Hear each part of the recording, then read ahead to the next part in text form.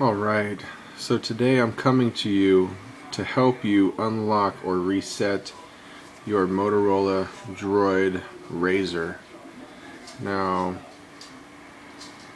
it says easier to manage voicemail, blah blah blah. Okay, we don't want that.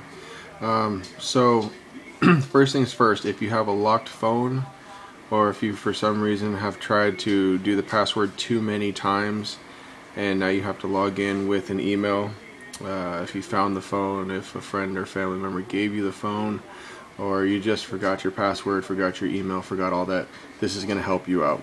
So first things first is you want to turn the phone completely off. You want to power it off completely for this process to begin.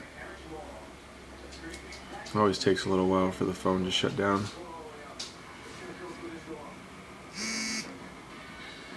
Alright.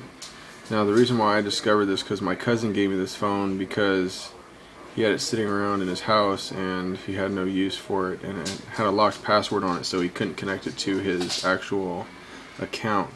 Now what you want to do is you're going to press both the top and the bottom volume buttons at the same time, and then you're gonna hit the power button. Okay, so we're gonna put the two down and then we're gonna hit the power button. Bam. Okay, then let go right away. Now you'll have a screen that says boot mode, select menu. I know you can't see it and I apologize. What you're going to do is you're going to scroll down in the available boot modes to recovery. So you're going to press the down volume button till you get to recoveries. When you get to recoveries, then you're going to press the up volume to select it. Then it's going to come to this screen.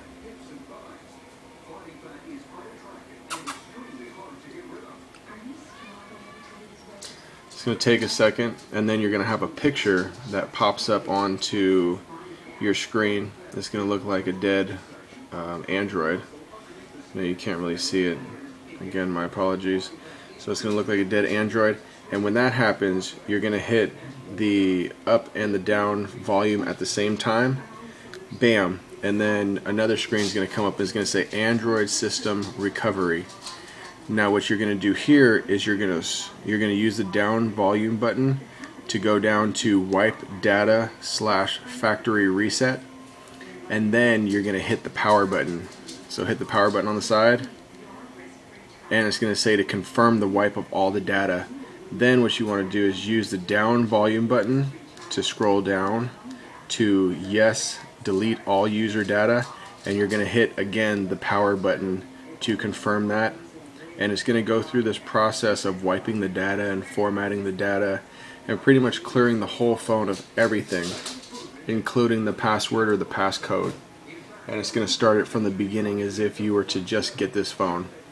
Now this process might take a minute or two depending on how much data you have in your phone, how many pictures or whatever the case may be. So it goes through and goes through and goes through and goes through, and it says data wipe complete. Then up top it says Android System Recovery Utility, and the first one is going to say reboot systems now. Then what you're going to do is you're going to do the reboot systems now, and you're going to use the power button to select that. Bam.